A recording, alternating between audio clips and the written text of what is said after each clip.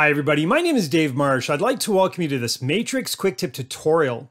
And today we're going to take a look at how to organize your listing photos in Matrix.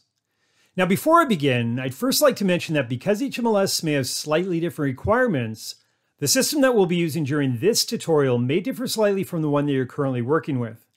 Nevertheless, the functionality is the same, and for the most part, whatever you see during this tutorial, you'll easily recognize in your own system. All right, so for anyone who's familiar with Matrix, you already know how easy it is to upload your listing photos, either by selecting the images from the dialog box or dragging and dropping them directly from a folder.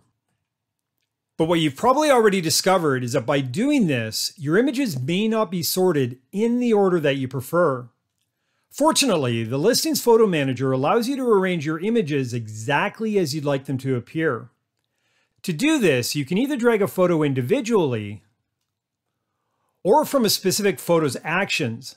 Move it to the beginning of our photos, move it forward one photo, move it backwards one photo, or move it to the end of all of our photos. We're also able to select a group of photos that we'd like to rearrange.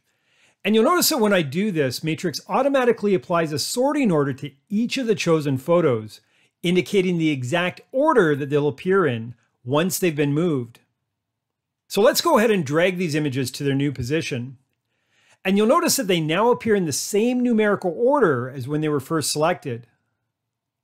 All right, and finally, if you'd like to quickly shift multiple images to the beginning or to the end of your photos, simply select each of the photos that you'd like to move, and then from the actions list, choose to place them either at the beginning or at the end.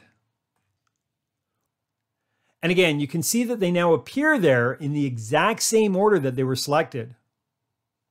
All right, well, this concludes this Matrix Quick Tip tutorial. I'd like to thank you for watching and hope that you can join me for another session. Take care.